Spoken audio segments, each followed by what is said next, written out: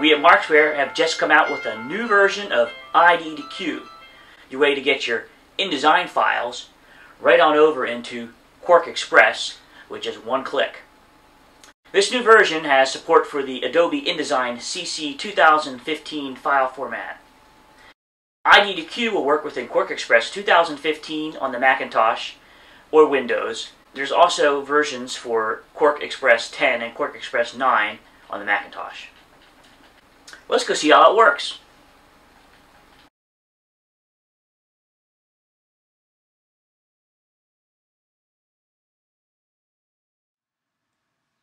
Okay, you see the attempting to activate application screen comes up. Out of the way.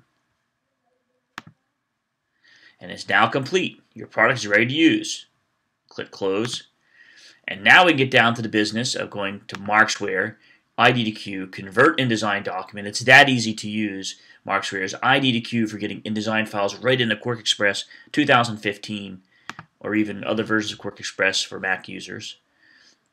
And now we go select that 2015 version of the InDesign file, the latest version of InDesign Creative Cloud. We click Open.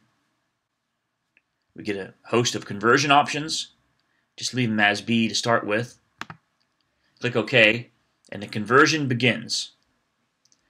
Every element, object, color, font is converted right on over into a new QuarkXPress layout. From InDesign to QuarkXPress with a click. You can see the file here. We get the layout version.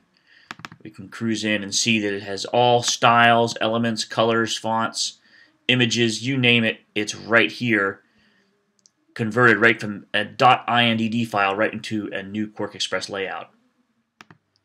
Now mind you, this is a fully editable QuarkXPress document, just like it was in InDesign. I can go in there, I can double click, I can change text, etc., etc.